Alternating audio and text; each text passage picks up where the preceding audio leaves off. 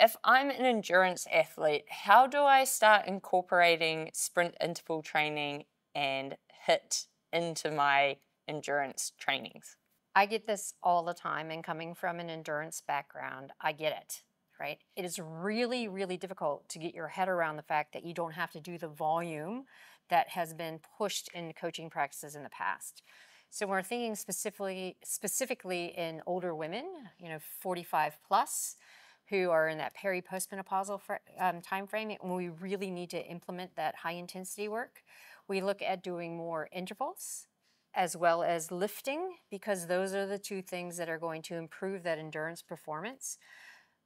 Yes, you do need time on the feet, but we need to really think about dropping that volume. So, for example, during the week for a typical endurance triathlete, let's say, they might have 3 swim squads, they might have 2 to 3 run sessions, and they might have 2 to 3 cycling sessions. In the swim squads, you're always going to be doing some kind of interval work because that's the nature of swimming. When we're talking about going for a run, instead of going for a 30 to 60-minute easy pace run, it would be more optimal to think about doing hill bounds for a shorter amount of time, or actually putting in 1 minute on, 1 minute off, and working for a shorter amount of time but at a harder rate.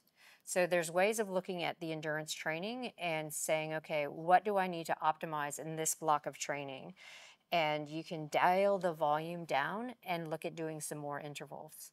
So there is a complementary factor when we're looking at doing interval training over endurance, especially for women, because we tend to not have as many of those fast twitch fibers, and we need to have that impetus to maintain power over endurance.